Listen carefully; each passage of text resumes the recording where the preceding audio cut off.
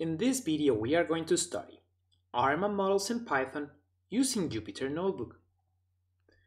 As you can see at the bottom of the screen, this is an educational video only and no professional advice is included within it.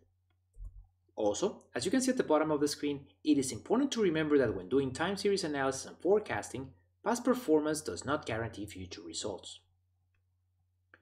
Okay, so let's go into the web browser where the Jupyter Notebook is located. So the first step within the video regarding this Jupyter Notebook is that we need to insert a new cell below, and we do so by clicking the Insert Cell Below button. And the first step regarding the code is that we need to import the corresponding packages. Therefore, we comment this as step 1, which is packages. And we're going to import pandas as PD. We're importing pandas for data frames.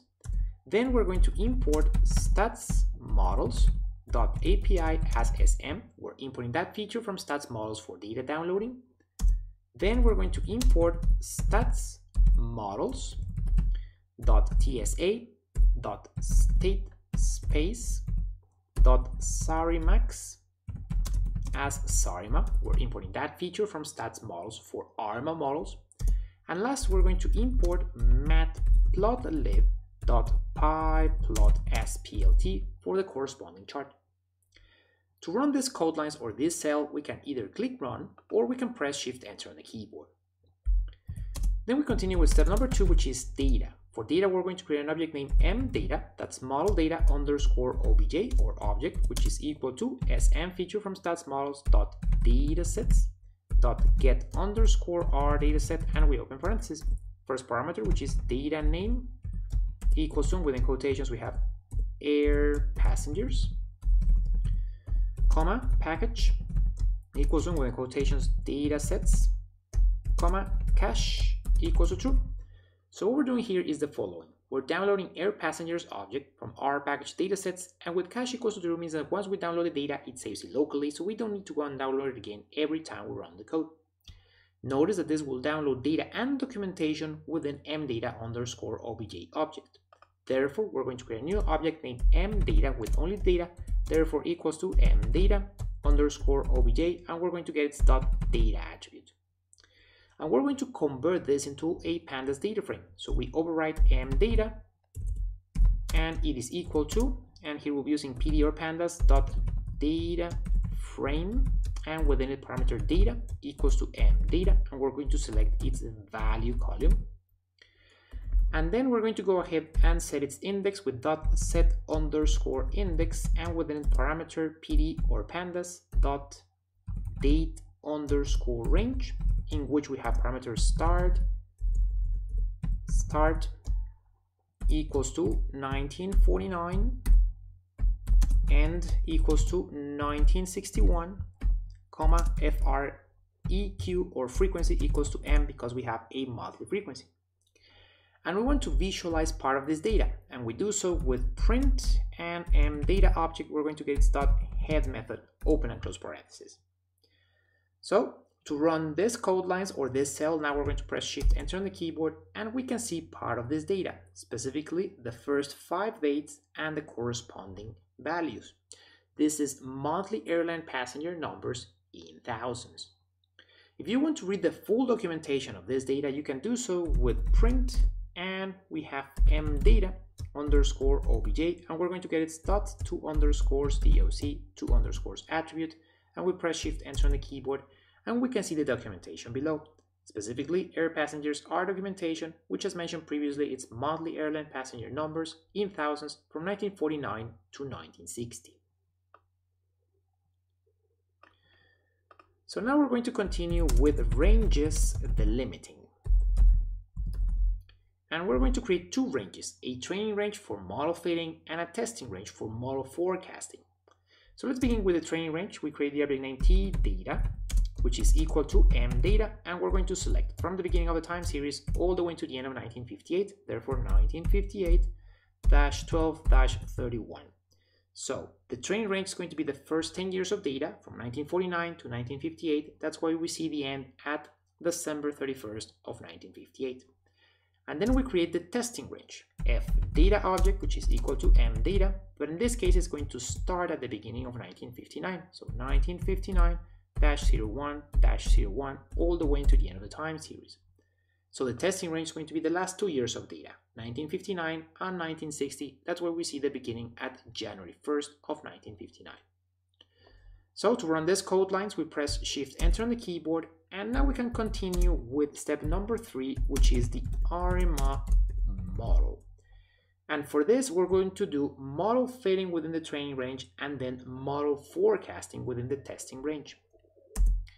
So for model fitting, we create the object name tModel, which is equal to, and here we'll be using SARIMA feature from statsModels.SARIMAX function, and within it the following parameters: endog with the training range data, therefore equals to tdata, comma, order equals to, and within parentheses we have 0, 1, 1. So this is an ARIMA model with 0 autoregressive order, 1 order of differentiation or integration, and 1 moving average order.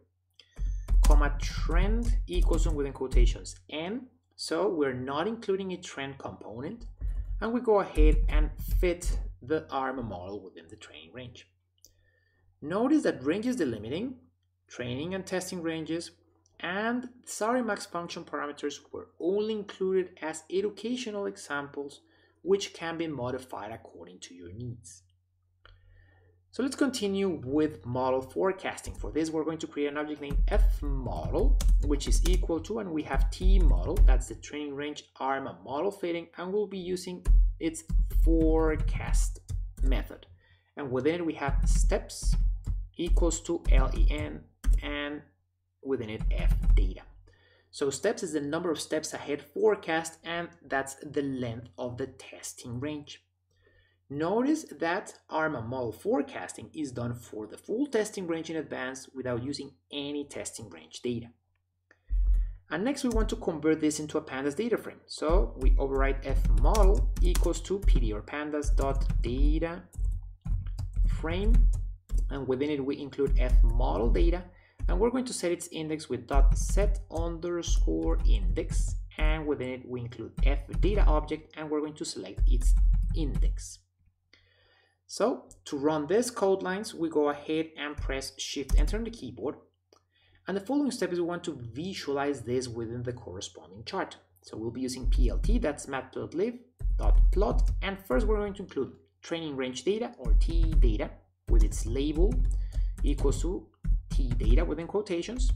Then we're going to include the ARIMA model forecast, so plt.plot, and we're including fModel with its label fModel, and then we're going to include the testing range actual data, so plt.plot, and we include fData with its label equals to fData, and in this case with a different line style, so line style equals to, within quotations, dash type of line style.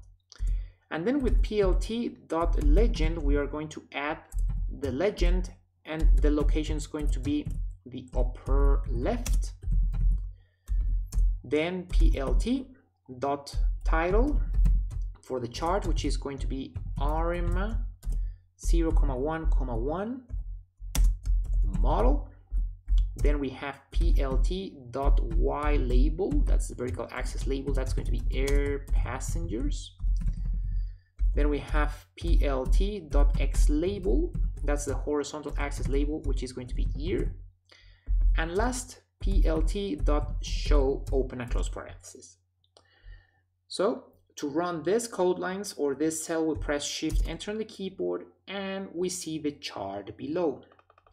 So we have this ARIMA with 0 autoregressive order, 1 order of differentiation or integration, and 1 moving average order. We have on the vertical axis air passengers, on the horizontal one year. As we can see, the solid blue line, that's the training range data.